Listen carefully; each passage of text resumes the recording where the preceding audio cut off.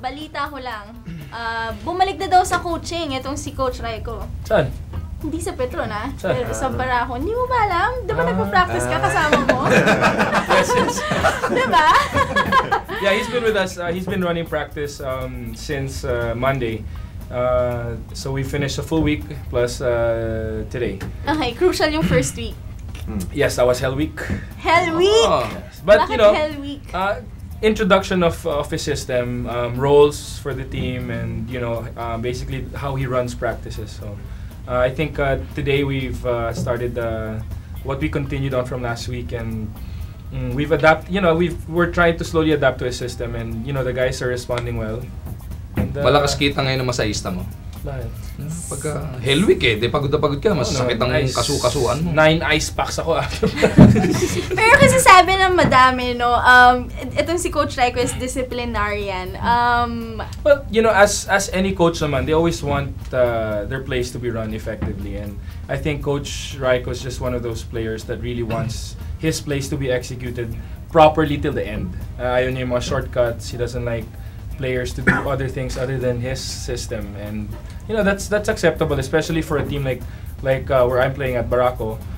We don't have legitimate, you know, go-to guys, and I think the system will be, you know, swak na swak siguro yung system niya for us, kasi it involves a lot of movements, a lot of back picks, pick and rolls, and I think that's what we lacked last conference, and I hope we'll do better. Is this something that teams will be, you know, scared of? Itong pagdating ni Coach Rajko sa Barako Boy? Kasi I think Barako means business now.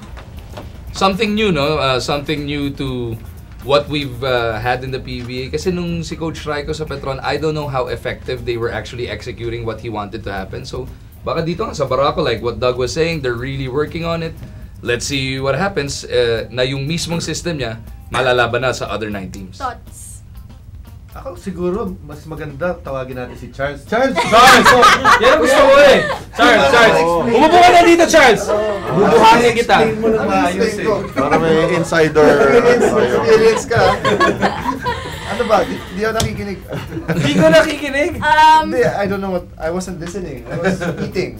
Okay, mamaya ka na. Okay, Save the sige. best for Reunited! Coach Richard, thoughts on the transfer I think of Coach Rajko?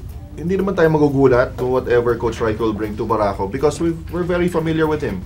Sa system niya sa Gilas before, and then he implemented the same system sa Petron, so ito transfer lang niya dito sa Barako. I think it would all depend on how the players would accept that system.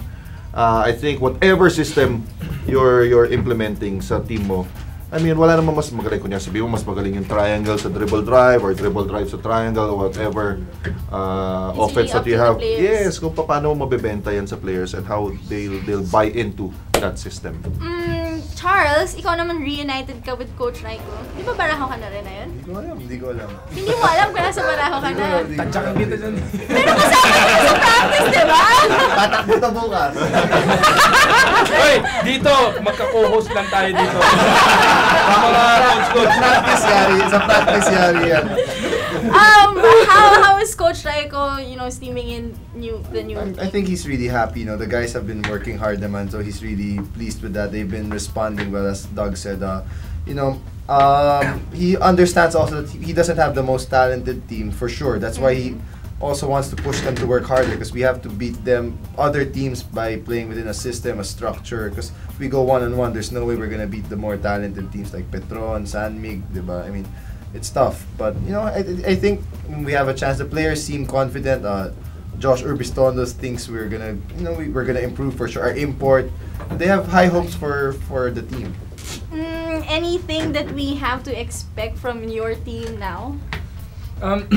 I guess you're gonna see, you know, a better execution. I think the guys are, well, so far, based on the first week, I mean, we've been running the place pretty well, and the guys have accepted the role so far.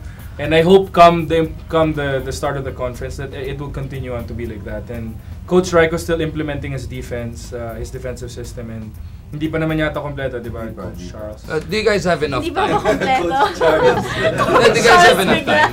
Ang Dahil, bait. di ba, mga ibang system, it takes a while. You're gonna have what? 2 months or less than 2 months? A month? Less than 2 weeks. Just A month. Feb Just a 8. month. Feb 8 ang opening Yeah, 2 di ba? weeks na lang. Depends how our team will look like if we're gonna add new players or what. I Meron ba? Meron ba? Meron ba? I don't know. I'm just saying. You know, Meron ba? Meron ba? Hindi ko alam. Meron ba? I have no idea. Number 1 cheerleader! You know? Now you know why I don't like sitting here, huh?